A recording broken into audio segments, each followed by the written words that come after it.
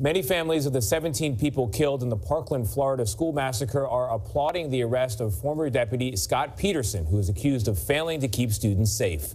This is In the Spotlight. It's about people on this planet that has captured the attention of vloggers like me. Listen and learn more about your concerns on In the Spotlight. It's a step towards more accountability for letting my daughter get murdered.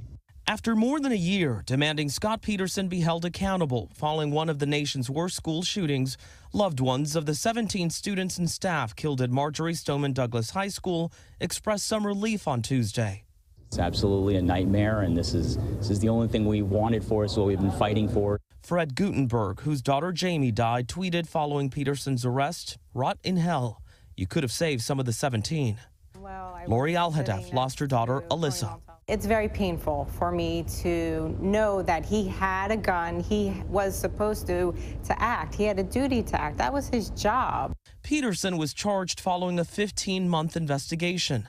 The 56-year-old faces 11 criminal counts, including child neglect, culpable negligence, and perjury. Surveillance footage shows Peterson never confronted the 19-year-old gunman during the February 2018 shooting.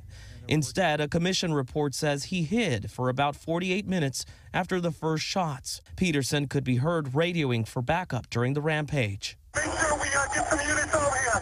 I need to shut down Stoneman Douglas. There is a difference between cowardice and criminal activity. I think what you found here is there are examples of both. In an interview a year ago, Peterson said he is not solely responsible. I never had a chance. I never thought even for a moment of being scared or a coward because I was just doing things the whole time.